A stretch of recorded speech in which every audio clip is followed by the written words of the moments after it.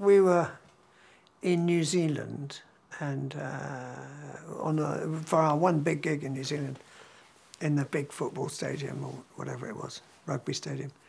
And Tony Hadley from Spandau Ballet was there, and Fred had been up to all sorts of tricks.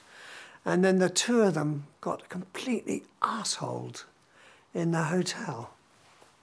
And we suddenly realised when we were in the dressing room that Fred was completely pissed because he put his tights on back to front.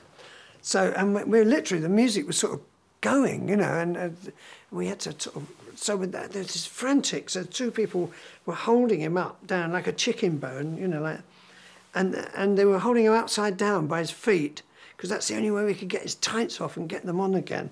And it was very, very funny. The first sort of half hour of the gig was terrifying for the three of us, because we were playing like Trojans to make up for Fred's deficiencies, because, you know, normally he was so together, and he was just so not together, and he was playing the intro of Somebody to Love, I think it was, and he was just going, oh, God.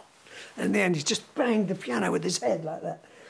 So, and somehow pulled it together, and just, you know, just pulled it all together by sheer force of will, and, you know, it was very, very funny for about half an hour.